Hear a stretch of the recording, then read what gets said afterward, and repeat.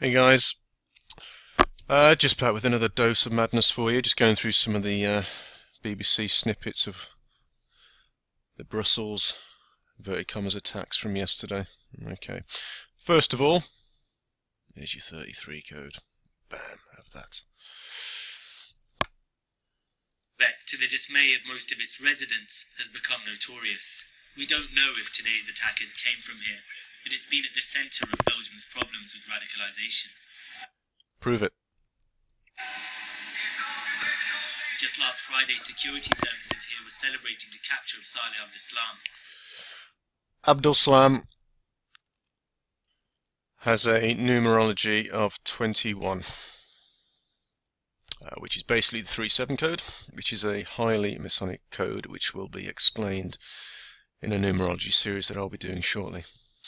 Okay, and as odd as this might sound, there's also a reason why there's the Batman versus Superman poster behind them. Again, that will be explained in a later video.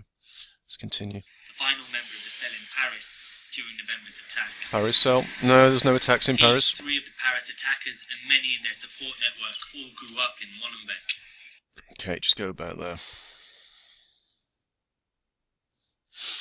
Okay, what I want to do is just drag in the numerology calculator, and as you can see, nothing that's put in front of your eyes is by accident. It all has a meaning. So the DKN, numerology, 11, which is one of the master numbers, next to another one, 22. Put them together, there's your 33 code, and of course there's the 8, which again will be explained in a numerology series later on, and also with one of the witnesses that we're going to be going through in another video shortly. Let's continue. During November's attacks. Terrorists, orange, 3 of guns. the Paris attackers and many in their support network all grew up in Molenbeek. Prove it. Today's attacks have left some here worrying what will be revealed and what will happen next.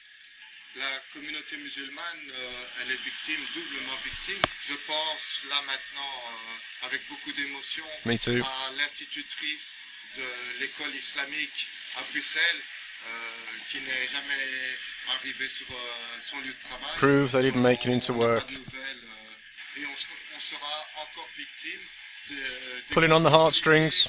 des perquisitions, du racisme. Belgium has a higher number of jihadis in Syria per capita than anywhere else in Europe. Prove what you're saying. How do you know? And for the past few weeks I've been spending time here to try and understand why. Good man. One reason many in the Muslim community here give is that when the Syrian conflict started, Syrian conflict, okay. This is the narrative they're building. authorities didn't seem overly concerned by the presence of recruiters. It's because they don't exist. Donc, au moment où la crise syrienne a commencé, tout le monde n'a pas fait attention au danger. The Syrian crisis started, no one paid attention to the danger of radicalization.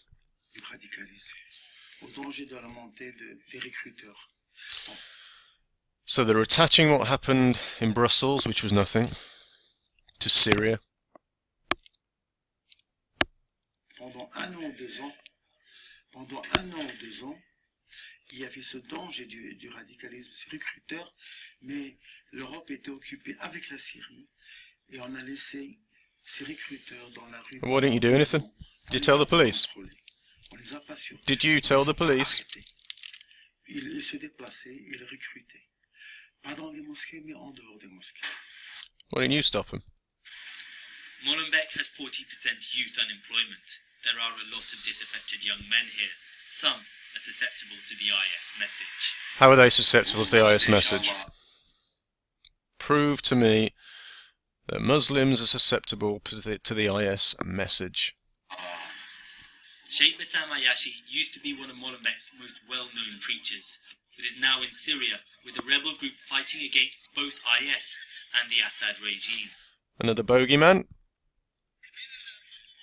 In Molenbeek, many used to label him a radical, but unlike a new generation of IS jihadists, Just want to stop it right there. Just look at that. he says he's firmly against attacks in the West. Certainement, moi je suis contre Daesh parce que Daesh, il salit le nom de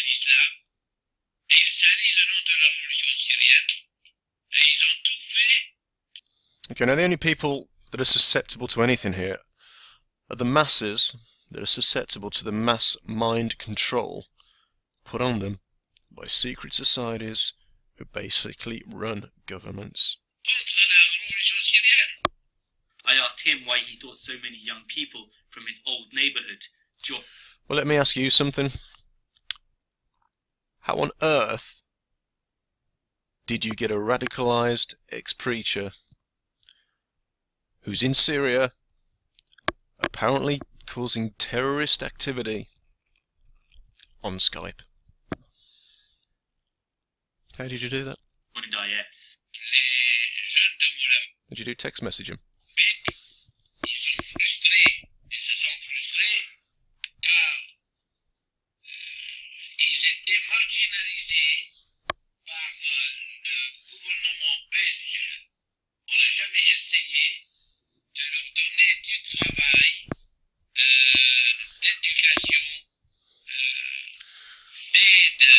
Okay, so it's all the unemployed, all the uneducated. Can't trust them. Delinquents, drug dealers, building a narrative. All the people in prison.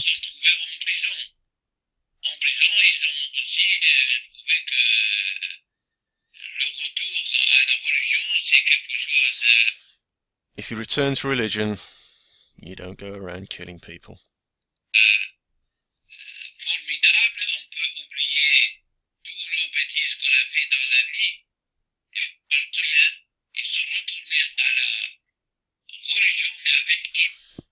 Notice he's got a gun in the background there. That's what they always do. He's clearly a radicalized individual, so we'll put the gun in the background.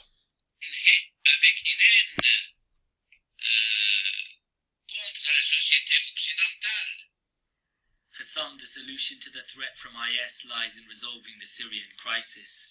For How does it? others, it's resolving issues closer to home. Whatever the answers are, they're already too late for today's victims. Thanks for that, Monotone Man. Okay, now this is the screen capture that obviously finishes the short video by the BBC, and I'm just going to go into a little bit detail about this symbol there. Now this symbol here is the internationally recognised symbol for peace, which I'm sure you're fully aware. Just want to explain a little bit about this. Now the only reason this is depicted as a sign of peace is because it's a sign of peace if you're a Luciferian that's in a secret society, and here's why. This right here is the peace symbol, technically as it should be. Why? Because it depicts a man on a cross. So to the Luciferian, when you flip it upside down, it becomes a symbol of peace.